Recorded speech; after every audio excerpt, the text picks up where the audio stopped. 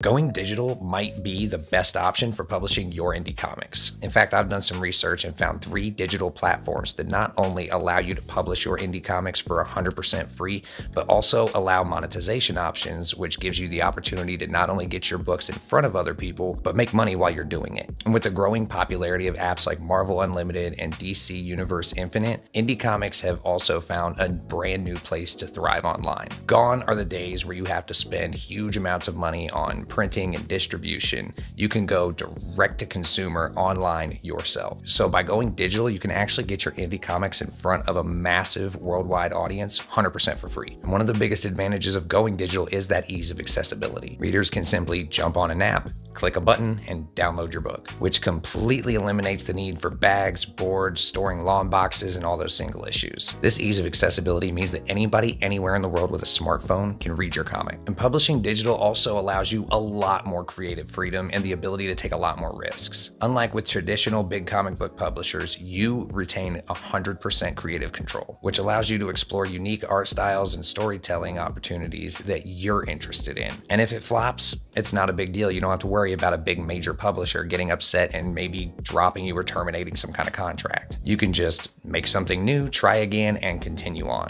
Indie comics thrive on creativity, so going digital gives you the ultimate outlet for that creativity. And you cannot underestimate the ability to connect directly with your readers. Social media allows you to directly interact with fans, receive instant feedback, and actually build a community around your comic book. This direct connection can lead to all sorts of things, from collaborations and general audience growth, all the way up to big brand partnerships. And don't forget about the immense cost savings. Printing and distribution can really eat away at an expense budget. This makes it harder to take risks creatively because you're worried about the financial outcome. But by going digital, you could take all that money you save and actually put it back into your art. Whether that's upping the quality of your art or your writing, maybe hiring an editor to take a look at your things after it's finished, and you might be able to spend a little bit of money on advertising and actually marketing the book. Oh, and do you remember at the beginning of the video where I told you that you could make money while also publishing your indie comics for free? Well, as promised, let's get into the 3 places that I found online where you can publish your indie comic books for completely free and also make money while you're doing it. Up first is probably the biggest and most well-known platform out there right now, and that's Webtoon. Webtoon is by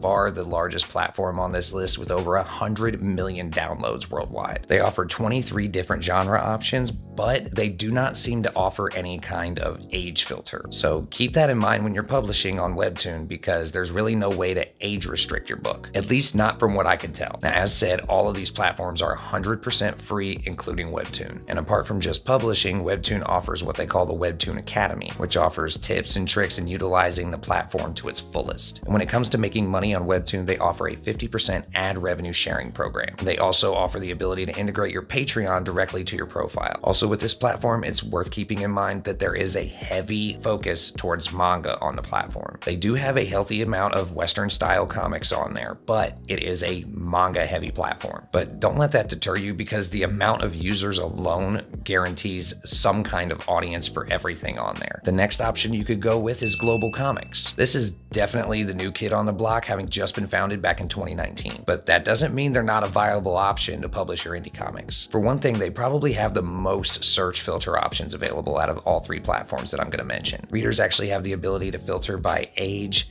art style, theme, and way more. They also seem to offer the most analytics data out of all 3 platforms, at least what they showed me publicly without publishing something myself. But this allows you to take a closer look at what's working and what's not working for you. And as far as earning money on GlobalComix, they offer a lot more options than Webtoon. Rather than an ad revenue sharing program, they actually have a subscription fee sharing program, where they take a percentage of all the subscription fees paid to the platform by readers, and they divvy that out to the creators of the comics on the platform. They also give you the ability to offer early access donations, which is basically like a tip system. And they actually give you the ability to just sell your comic outright. And GlobalComix has a much heavier focus on the Western style of comic book. And they have publishers of all sizes on the platform. But with those bigger name publishers mixed in with even single creators on the platform, there is a higher level of competition with GlobalComix because you have big companies like Image Comics mixing it up with like individual creators. Now, last on the list for today, but absolutely not least, is Tapas. At least I think that's how you pronounce it. And in my personal opinion, this is where I would publish my indie comic if I made indie comics. They not only have sections on the platform for comics and manga, but they actually have a complete novel section as well. They also offer an extremely diverse selection of genres, and they have a mature rated section on the site. But the main reason this platform excites me more than the other two is their merch store option. After you hit 500 subscribers on the platform, you can open up a merch store and actually design shirts, pins, buttons, hats, all kinds of stuff,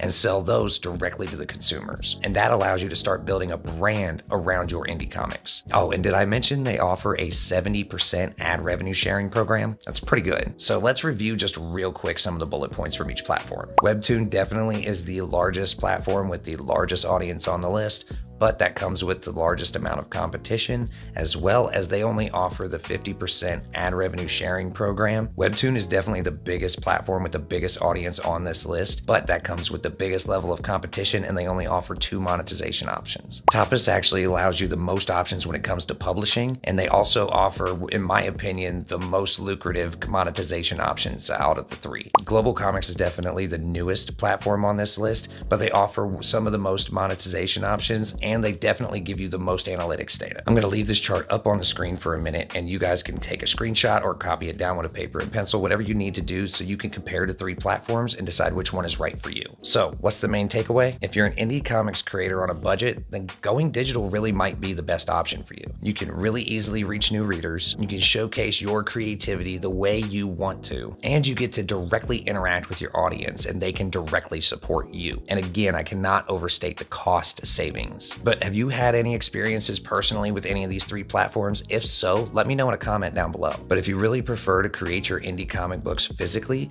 then click on this video right here for tips and tricks on how to get your indie comics into comic shops. And as always, everybody be safe, be kind, and take it easy.